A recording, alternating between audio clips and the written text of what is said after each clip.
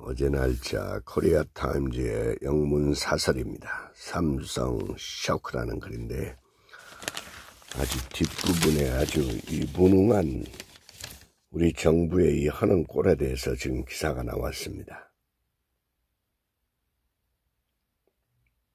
제가 한번 읽어드립니다.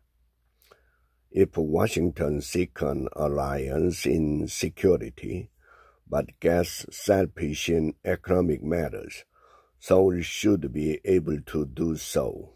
미국이 진의 이익만 추구하고 있기 때문에 우리도 그렇게 해야 한다. 그런 얘기죠. In this era of global economic war, no one backs you up, and each should go their separate way. There are no lasting friends or foes. Uniting or dispersing with partners, be it America, China, or Japan, depend only on maximizing national interest. 미국이든 중국이든 일본이든 국익을 최선으로 생각해야 한다는 것이죠. 그런데 여기서부터 심각해집니다. Regrettably, many Koreans worry about their government's attitudes and ability.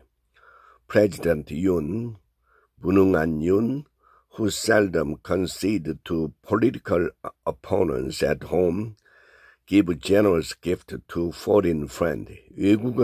외국어에다는 퍼주고 있다. 이런 얘기예요. 국내 반대편하고는 전혀 양보도 없이 It must be the opposite way. 반대로 돼야 한다. Yoon, who painted himself as the post-sales representative of the Republic of Korea, should prove it when he visits Washington later this month.